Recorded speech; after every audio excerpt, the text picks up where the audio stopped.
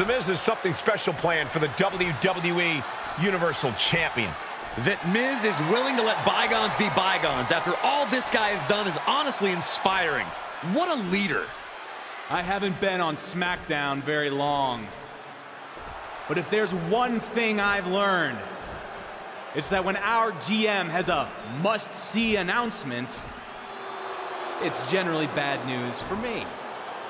So Miz, I'm not gonna sit back and wait for you to try to pull one over on me. Whatever big surprise you have planned, I'm ready for it. Right now. Gotta admire the champion trying to do things on his own terms. Come on.